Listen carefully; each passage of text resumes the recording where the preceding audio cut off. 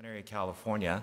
Thank you for those who are joining us online as well. This is the first of 3 days where we have a distinguished lecturer joining us to deliver the Robert G. and Nellie B. Dulk lectures on pastoral ministry. Just to introduce you to this lecture series, about 30 years ago, 1993 in particular, upon the retirement of Robert Dulk, both the Friends of the Seminary as well as the Dulks endowed this particular lectureship to bring experienced and distinguished pastors on campus so that they can help us think through both the rigors and joys of pastoral ministry. And we've been delighted for nearly 30 years to have various individuals join us to be able to share with us their wisdom and experience. And this morning, and for the next 3 days, it's no different. But before I introduce our speaker for this morning and for the next 3 days, I want to ask all of you to rise together and turn with me to the Red Trinity Hymnal, 559. All the verses will be sung together as we begin this morning.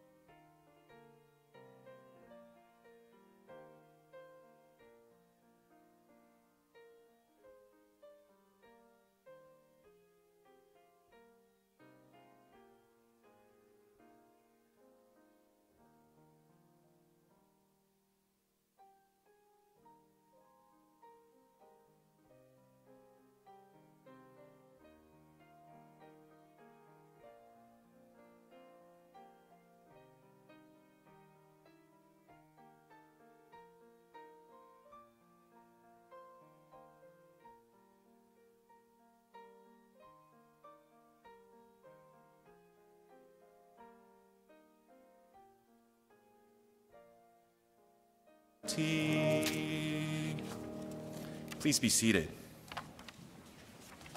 I'm going to make a note to myself to learn the song that I lead next time before we lead it. Well, this morning I have the privilege of introducing to you our speaker.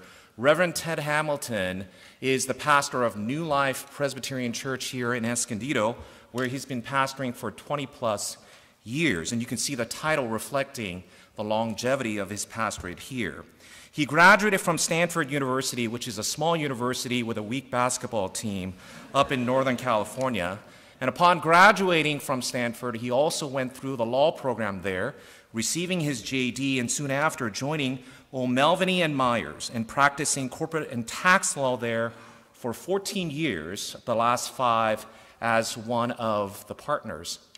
Why he did so, perhaps he might explain to us as well, but what he did do was to spend the last 3 years traveling down here from South Orange County to actually get educated here. I'm told that he was memorizing his language cards while driving, which made his wife Linda very nervous in terms of his drive back and forth. But having finished his degree here in 2000, in 2001, right around September 11th, he actually became senior pastor at New Life Church here in Escondido. He has taught for us at various stages. He has also served as an at-large board member for Westminster Seminary, California. He is a dear friend to the seminary. And for my family in particular, we're privileged to sit under his care and preaching as well. And so we're delighted to have him here. But perhaps the most important part of his biography is that he's married to his wife, Linda, who joins us this morning, have 2 kids, Sarah and Jim. And Jim, their son, is a graduate of our institution as well. And now with them, 4 grandchildren. We are so delighted to have you here with us, Ted, to speak to us and share with us your wisdom under the title, Is the Local Church Too Small a Thing for You? Which I think is a very challenging question, with the subtitle, The Impact and Challenges of Dedicated Service to One Congregation. This morning's lecture is titled, Pastoral Excellence and Humility. Ted, welcome. Please bring us the word this morning. Let's welcome him warmly.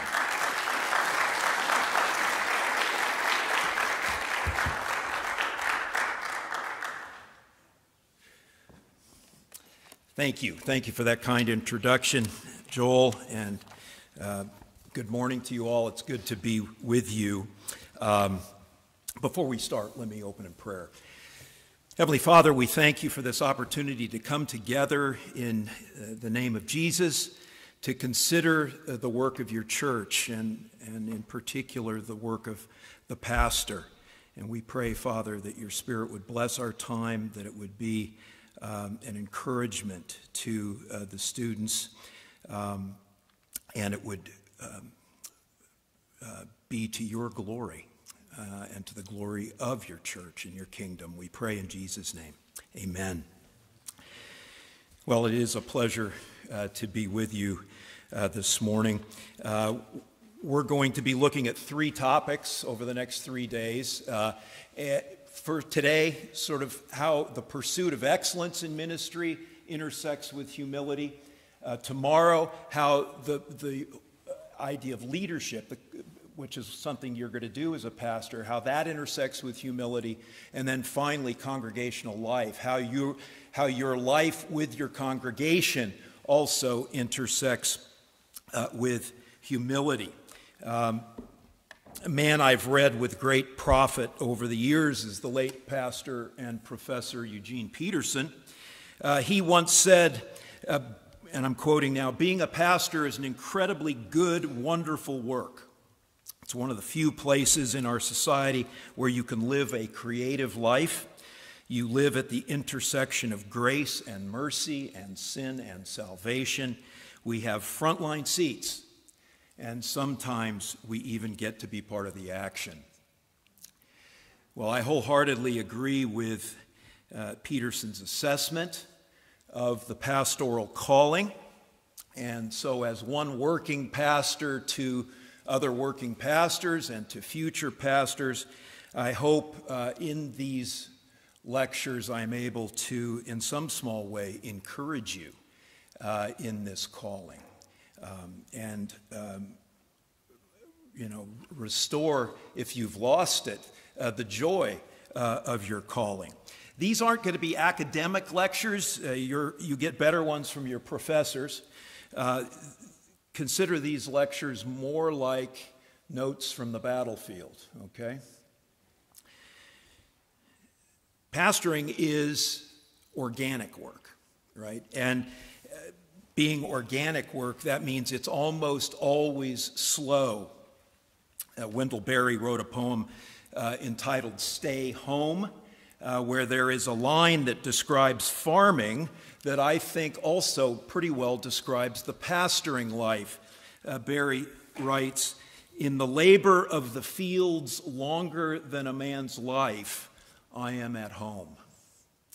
In the labor of the fields longer than a man's life, I am at home. That's a pretty good description of where we are at home as pastors, working in fields longer than a man's life. As pastors, you and I are playing the long game. One of my colleagues at New Life likes to say, and I forget where he got the quote, that pastoring is like planting sequoias, and I think he's right. So if pastoring is this organic work, which is typically slow and long, then why are pastoral tenures in our country so comparatively short? if my informal research is accurate, the average tenure of a lead pastor in the United States is anywhere between 4 and 7 years. Now, maybe that sounds like a long time to some of you, but I would argue that in 4 to 7 years of pastoring, you're just getting your feet on the ground as a pastor. There are certainly a number of reasons for this phenomenon of short-term pastorates, but for these lectures, I want to focus on just one, and I would call it selfish ambition or sinful ambition. Now, that may sound unkind to you. That may sound stark to you. You may think it doesn't apply to you. Maybe it doesn't. It applies to me. I can assure you that I am not finger-pointing here. Sin-fueled ambition is something that is in my heart and something that I fight against. I've always wanted to be a pastor of a mega church. And not so much for the glory of Jesus, but for my own vindication. So at best, I'm a fellow struggler with those of you who may also see sinful ambition rearing its head in your own heart and life.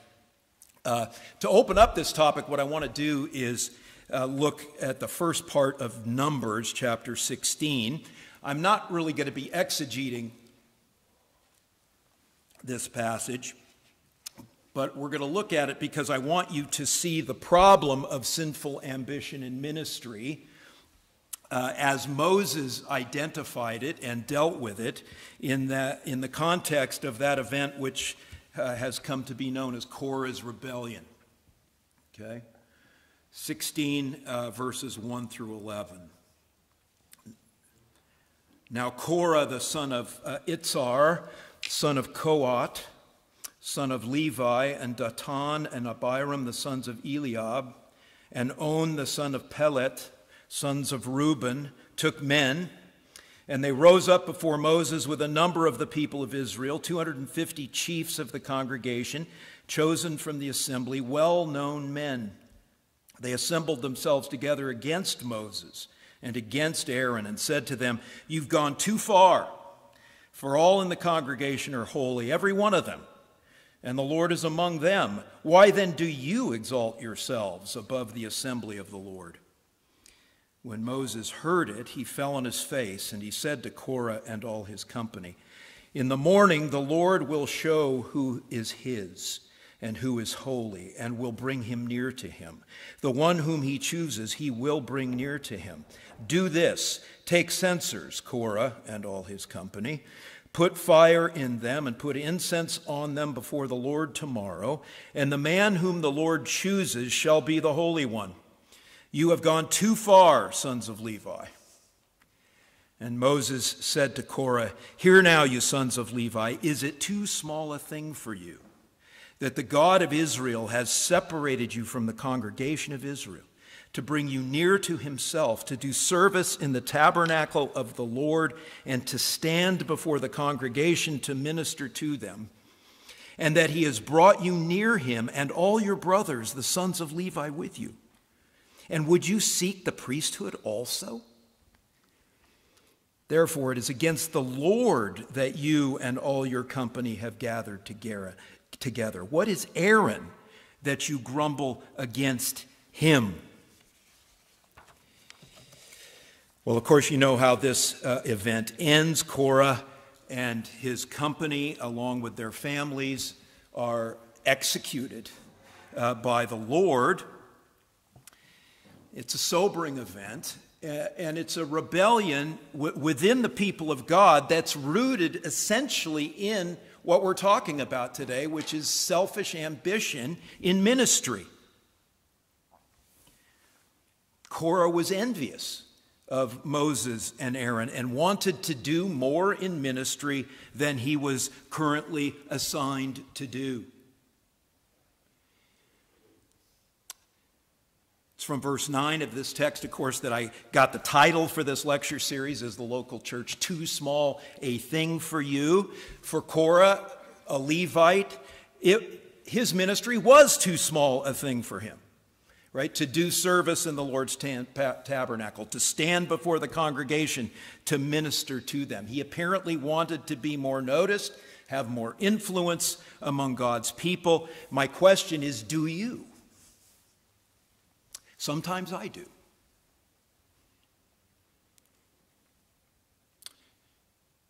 So my working thesis is that one of the reasons many pastors don't stay long in their pastorates is the Cora factor. That they're looking to be more noticed, more influential than they think they can be where they are. And I want to unpack this thesis under three headings. First, the problem. Second, the tension. And then third, the correction. So it's the problem, the tension, and the correction. First, the problem. Not surprisingly, it comes down to that three-letter word, sin.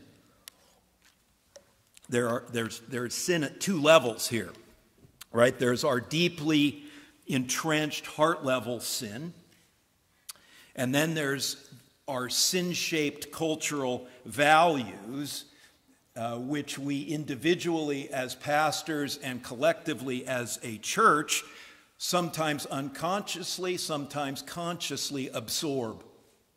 Those sin-shaped cultural values. Well, the heart-level sin problem is described clearly in the Proverbs. Proverbs 25:27, it is not good to eat much honey, nor is it glorious to seek one's own glory. Proverbs 27:2, let another praise you, not your own mouth, a stranger, not your own lips. And then, of course, Jesus, in his Sermon on the Mount, deals with it as well. Matthew 6:1, beware of practicing your righteousness before other people in order to be seen by them.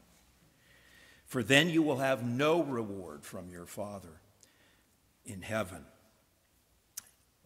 Apostle Paul identifies this pride of heart in actual Christian preachers who are taking advantage of the fact that he's in prison. Philippians 1:15 through 17. Paul says, some indeed preach Christ from envy and rivalry, but others from goodwill. The latter do it out of love. The former proclaim Christ out of selfish ambition. There Paul is saying quite clearly that we can do a good thing, proclaim Christ, for a bad reason, for our own selfish ambition. So this biblical data confirms what I already know about my heart, what you probably already know about your heart. My heart can be prideful. It is often selfishly ambitious. It seeks its own glory. And this sinful inclination of our hearts is then magnified by the second level of sin, which is outside of us, the sin-shaped cultural values that that are floating in the air that we breathe and we suck in and we become conformed to. That cultural narrative affirms that it's a good thing to make a name for yourself. You need to make a name for yourself. That you need to establish a brand, expand your reach, increase your followers. The cultural narrative insists that bigger is better than smaller, that more is better than less, that to be published is better than to be not published, that speaking at regional or national or international conferences is more influential than what you do in your local church, that productivity is king. And the reality is all of these things are measured numerically. It's kind of if I can use a shorthand reference, it's kind of a celebrity culture within the church. And your value as a pastor is directly related. It goes up and down according to your celebrity quotient based on those cultural values. I commend Christianity Today for its recent podcast series entitled The Rise and Fall of Mars Hill. I suspect a number of you listened to that podcast. It was well done. I thought it was remarkably well done, though not without its faults. For me, as I listened to it, I would usually listen to it as I was doing my exercising. Sometimes it felt a bit voyeuristic.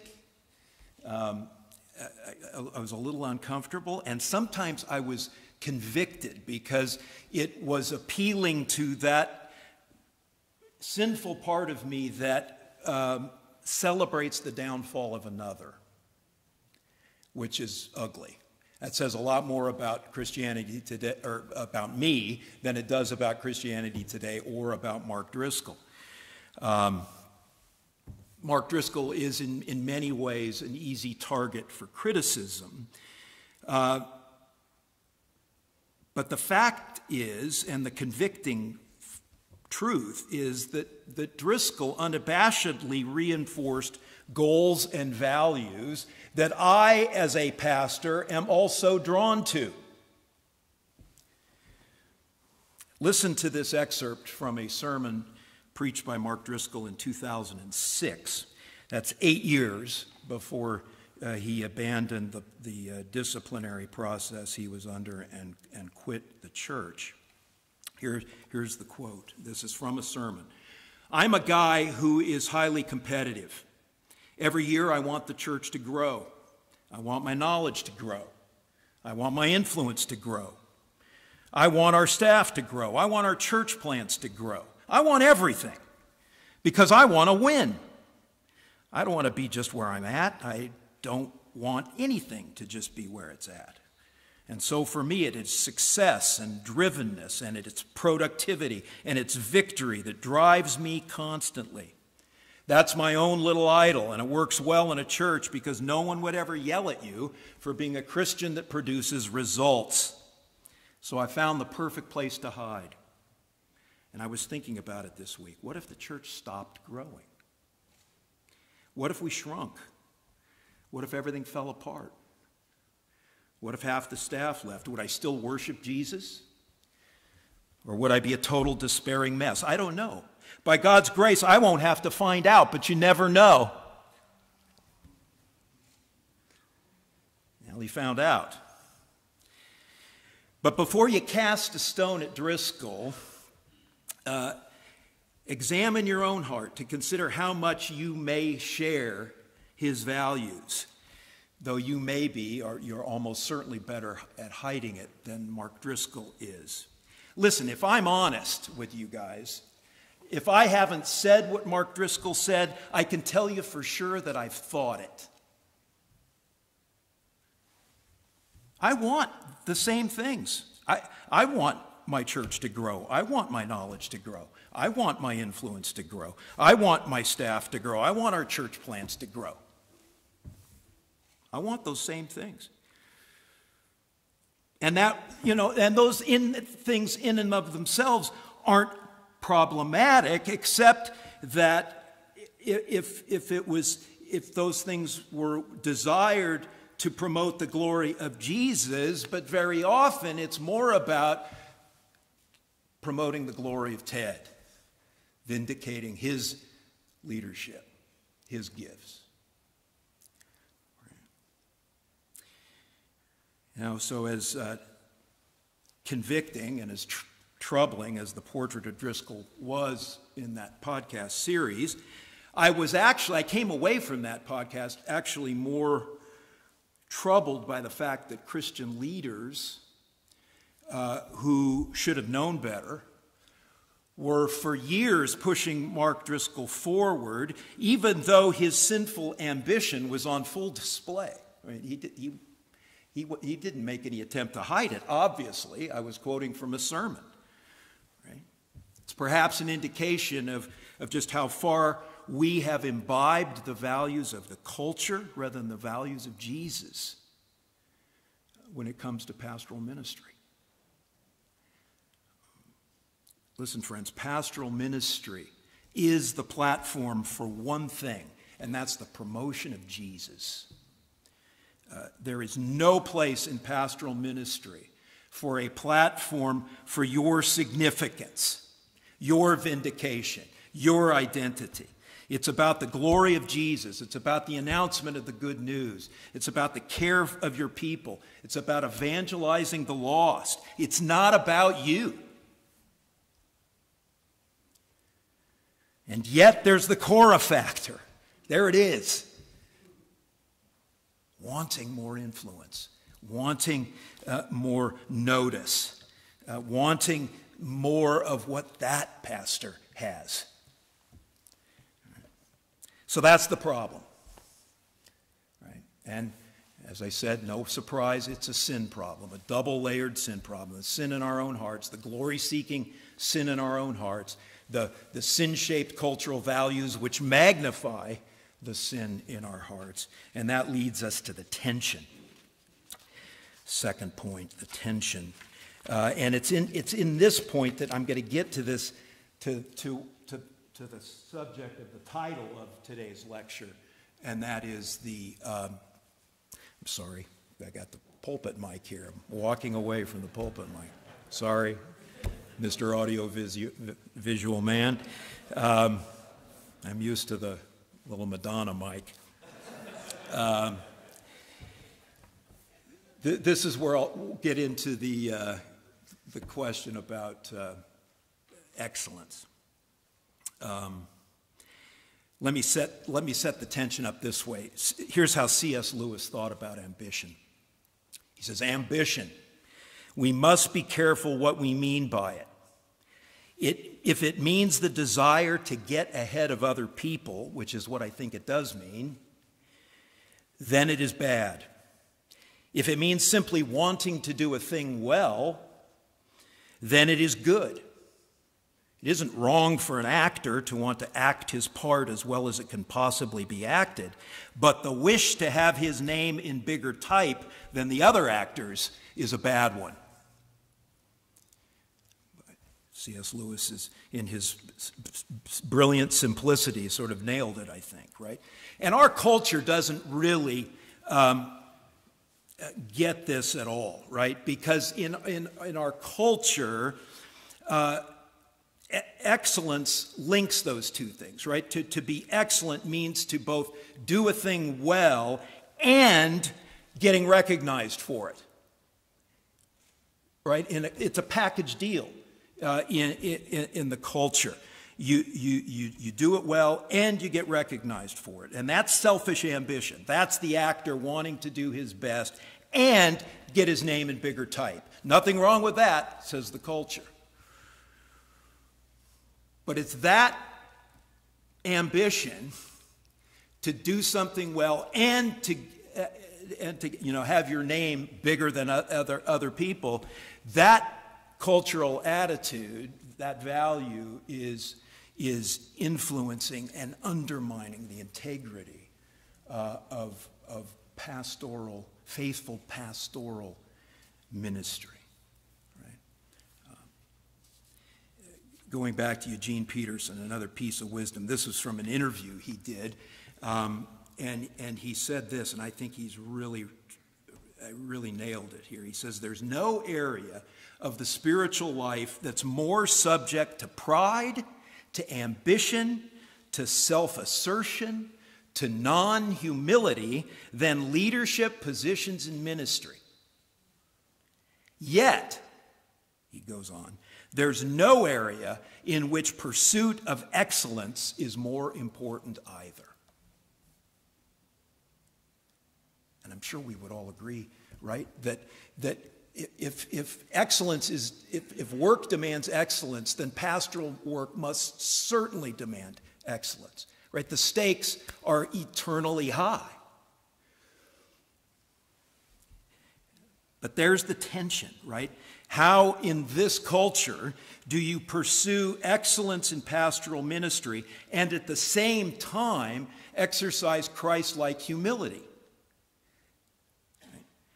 Can you be excellent in pastoral ministry and not market yourself in order to promote your identity and magnify the influence of your excellent ministry? Well, I would put to you that there's actually, I actually can point to a secular model that does that. And it's from my own life experience, and I go back to my experience practicing law.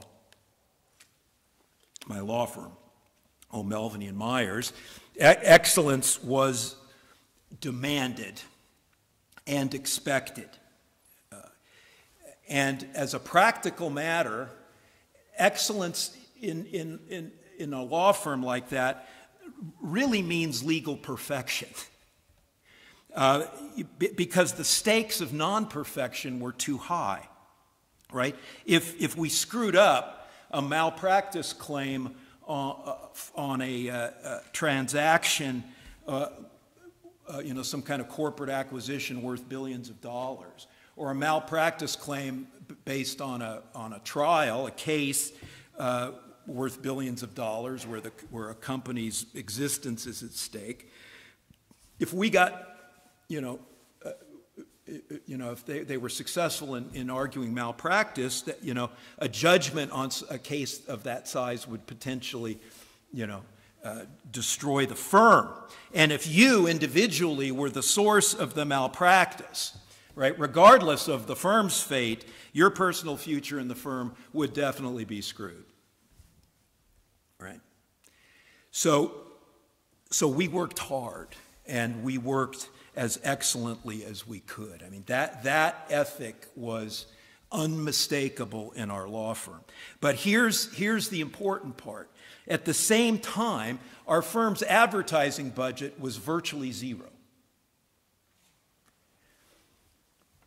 There was, alongside this incredibly powerful ethic of excellence in our work, there was an equally powerful ethic that frowned on overt self-promotion, either individually or corporately as a firm.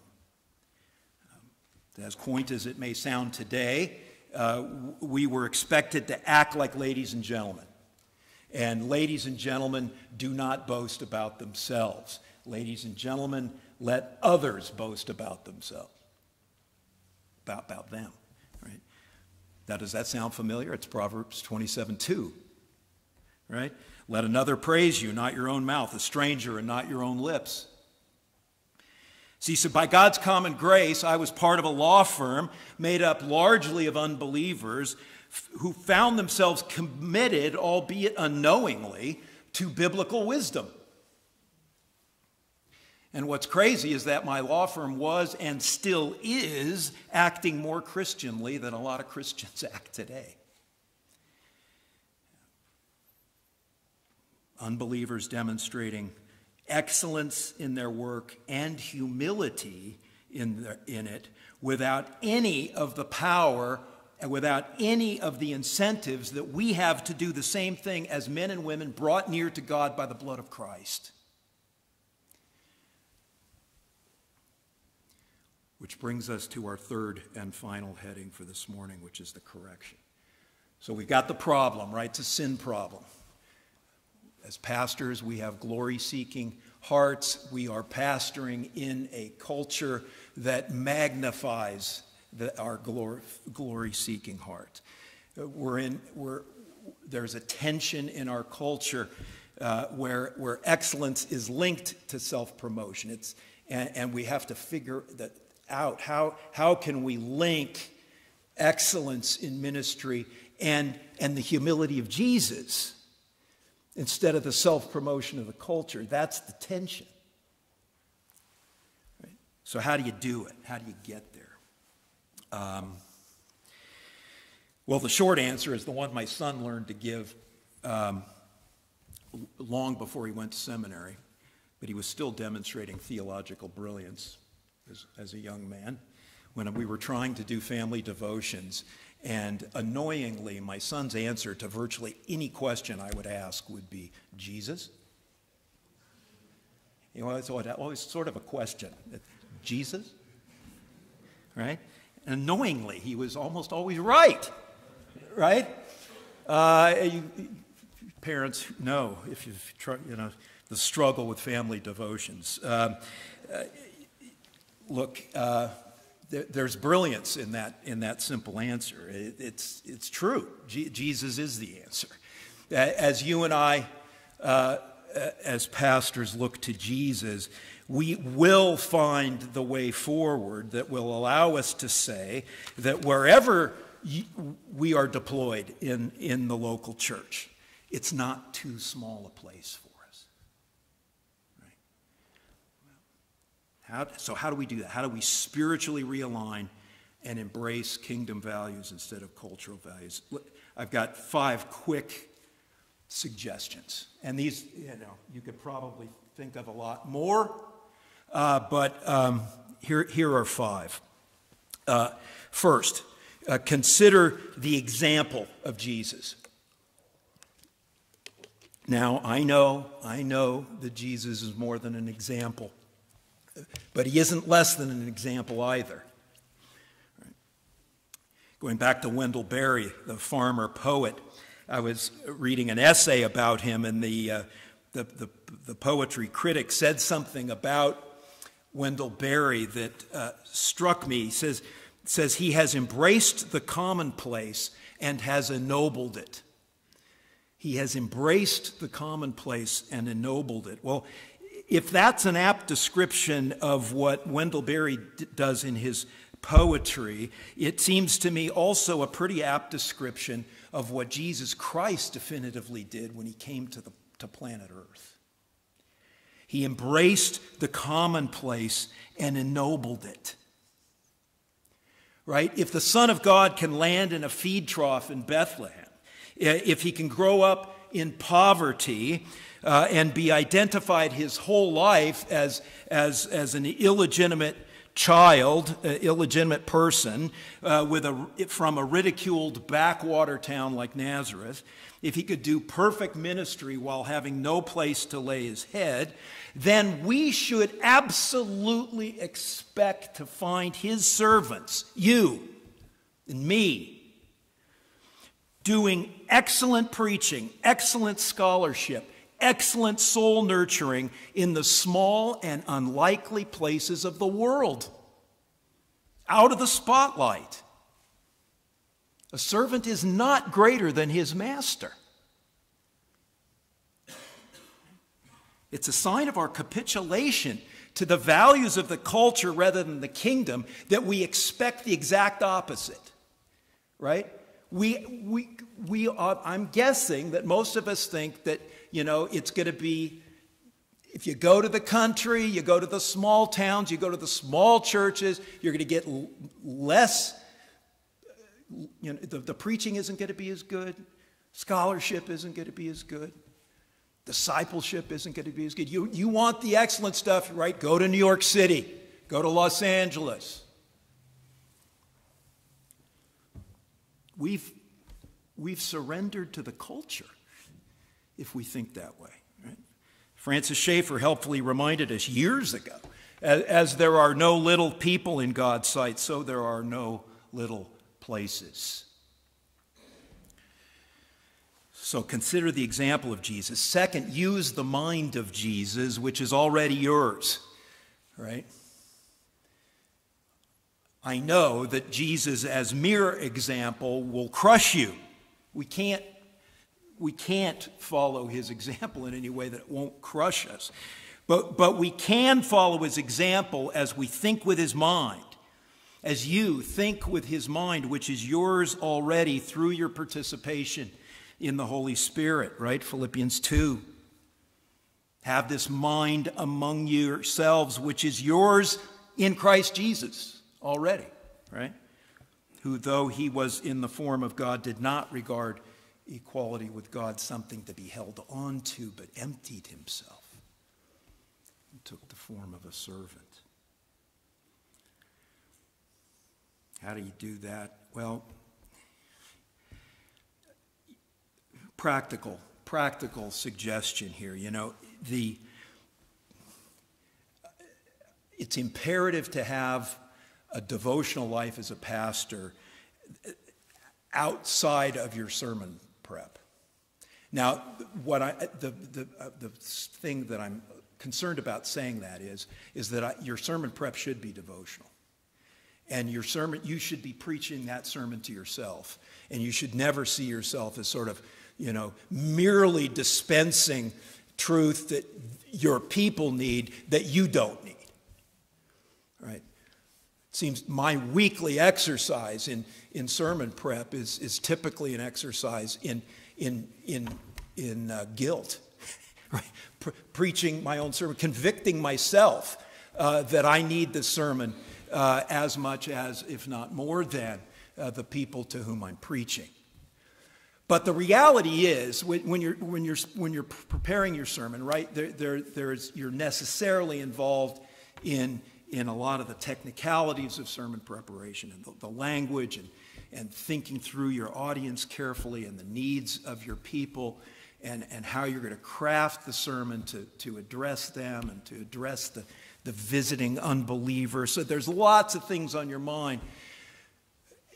So in addition to that, you have a devotional life that outside of the sermon prep, right, independent of your sermon prep. You shape it the way you want. But as long as it allows you to regularly behold the glory of Jesus. Right? And the Holy Spirit will then use your beholding of Jesus to renew your mind and transform you into the image of Jesus. That's 2 Corinthians 3:18. Very important passage for me at New Life. It forms a lot of what we do at New Life, right? It talks about, behold the glory of the Lord. And as you behold the glory of the Lord, the Spirit will use that to transform you more and more into His image. That's the work of the Spirit. And so I see my job often as a pastor is, of course, is not, point to myself or, have my people think that I'm brilliant or smart or whatever. I'm pointing to Jesus. I'm wanting them to behold the glory of Jesus because it's in their beholding of the glory of Jesus that they're changed. And it's the same with me. So do that. And as you do, you will find that the Spirit will be working against that self-glorying part of your heart and will grow you in the humility of Jesus. So consider the example of Jesus. Use the mind of Jesus, which you already have. Third, realize that pastoring is not something you'll ever master. Right? I think some pastors get impatient and get restless and say, I'm maxed out here. But I don't think you'll ever be in a position to say, yes, I'm sort of done. I've been there, done that. I've mastered it. I'm ready to move up or move on to something bigger and better, a greater challenge. Good grief. It seems to me if you think that your view of God has been shrunken. Right? I've pastored now for over 20 years, and still every Sunday I now expect it. It used to surprise me and it used to bother me. Still sort of bothers me, but at least it doesn't surprise me. And that is that for 20 years now, virtually every Sunday Sunday afternoon, I experience a kind of spiritual depression. And that depression, as I've thought about it and prayed about it, seems to in my case, to be linked to a realization that is renewed every Sunday afternoon, that no matter how poorly or how excellently I preached that morning, or administered the sacraments, or taught a Sunday school class, that my words, even as they were given wings by the Holy Spirit, and I pray for that, and I believe they are, my words still fell so far short of capturing the glory that I was trying to convey. You understand what I mean? The one thing I can compare it to from my experience at Westminster Seminary. When I was here between 97 and 2000, Meredith Kline was still here. In fact, I think my last year was his last year of teaching. And so I had him for the Pentateuch, ridiculously named class. It really should be called Genesis 1 through 11. And I had him for prophets. And I would sit there, and you've read his books, so you know Meredith Kline, and to hear him lecture was it's kind of like reading his books. You struggle. I'm listening and I'm listening, I'm thinking, and then all of a sudden I have this like breakthrough. It's like boom, and you look at the way the blackboard looked, or the whiteboard, with Meredith Kline. It was a complete mess at the end of the hour. But for like a moment, I'd have these epiphanies where boom, all of a sudden it's like my mind exploded open, and I got his vision, right? And almost as soon as I'd catch it, the door would close. Well, it's kind of like that. I mean, when I'm preaching, or when I'm preparing to preach, and when I'm preaching, I catch those. I have those moments of experiencing and appreciating the beauty of Jesus, and I'm trying to communicate that. But every Sunday, I realize I haven't done it. I haven't done it. So no matter where you're pastoring, there's going to be room for growth. There's always room for me, for you to do better, to improve. It's not something you master and move on from. The position of pastor, no matter where you are filling it, no matter how many people are in your church, will always be bigger than you are.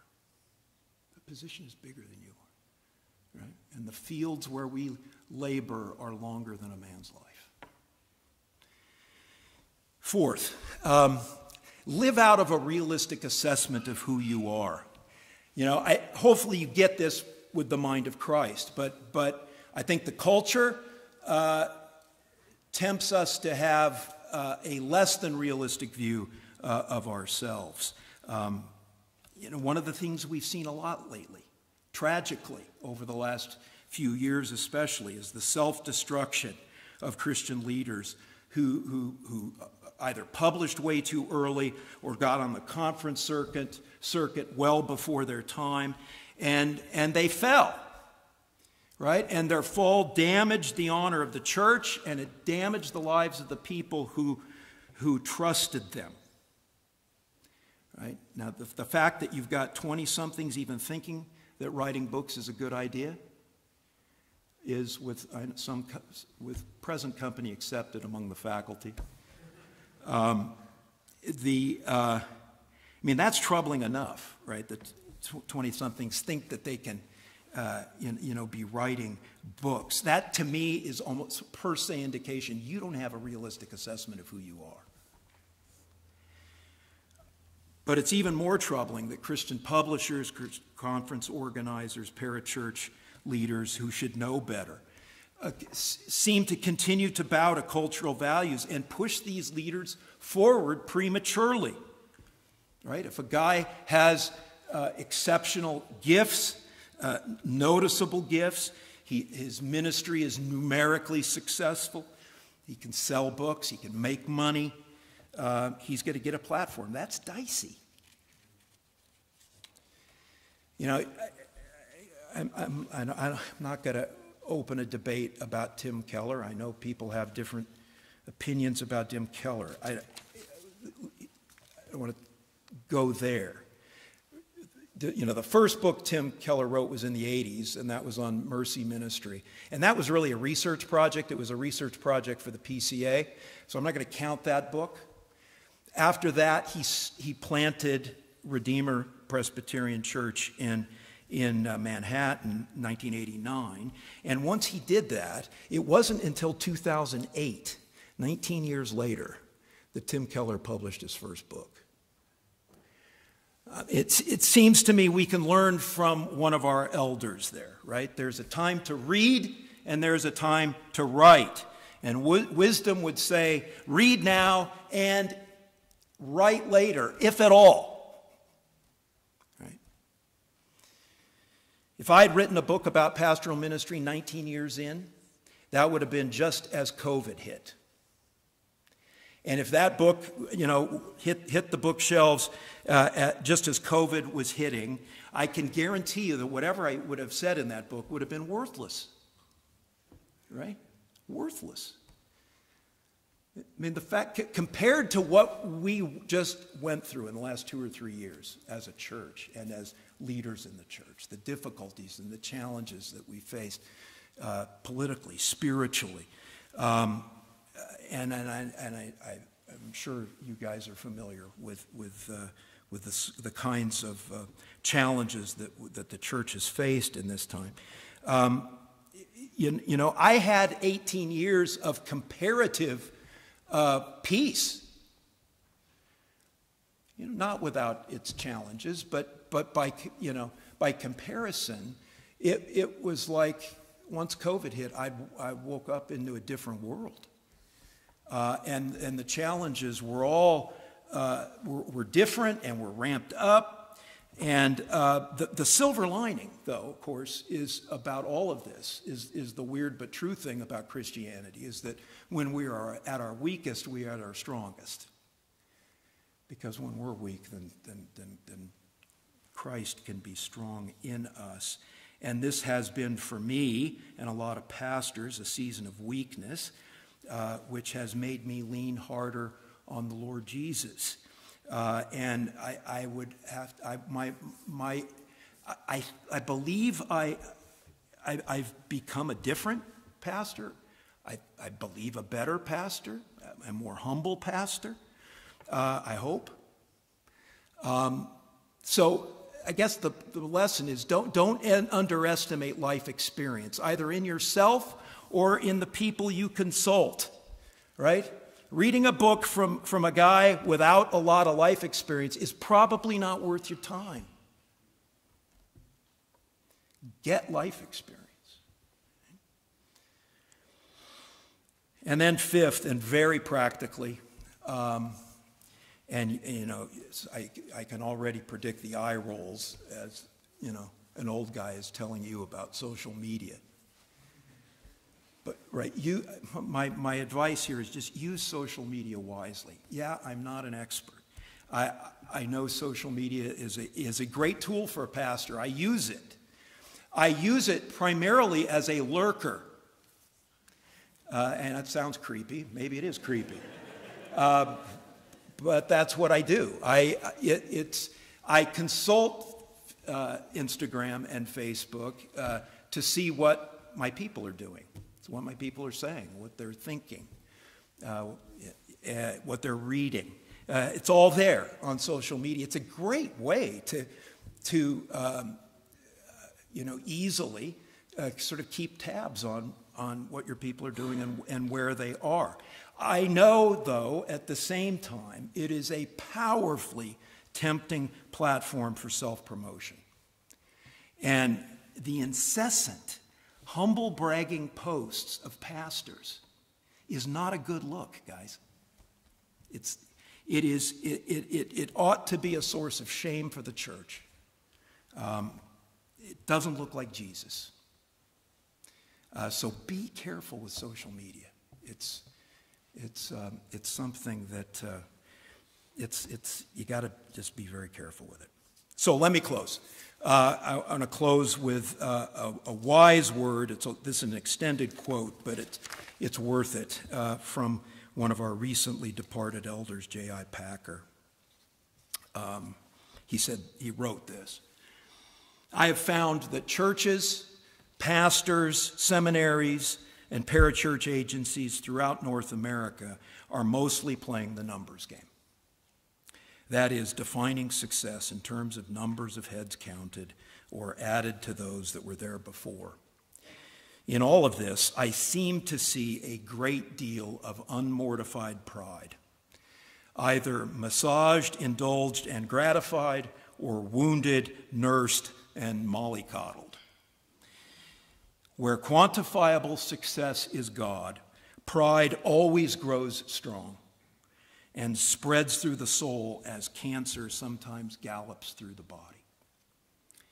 Shrinking spiritual stature and growing moral weakness thereby result. And in pastoral leaders, especially those who have become sure they are succeeding, the various forms of abuse and exploitation that follow can be horrific. And boy, we've certainly seen that in the headlines, haven't we?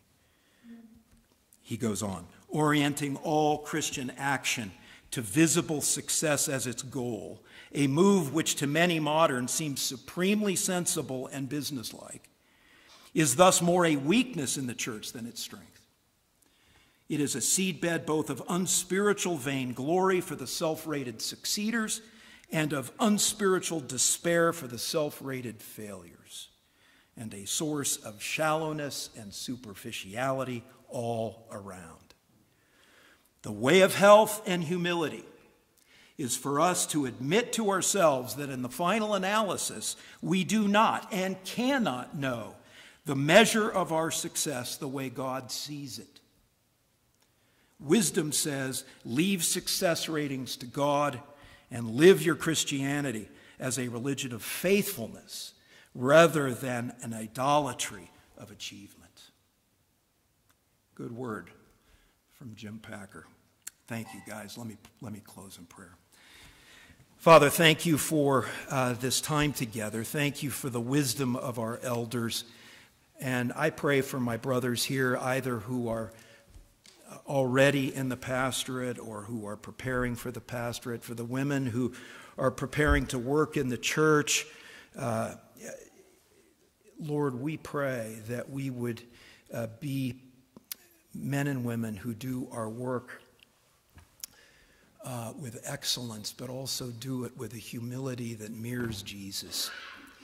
And Lord, with our hearts and in our culture, that's hard. It's really hard to do those two things. Everything militates against it. So we pray. We pray for strength. We pray that not just what we say, but how we live and how we measure success and what we value would be countercultural, in the sense that we would be living by kingdom values rather than the values of our culture of success and of celebrity. So be with us, Father, today and Lord willing, in the next 2 days as we consider these topics and consider the challenge of humility as we seek to serve your church. We pray in Jesus' name. Amen.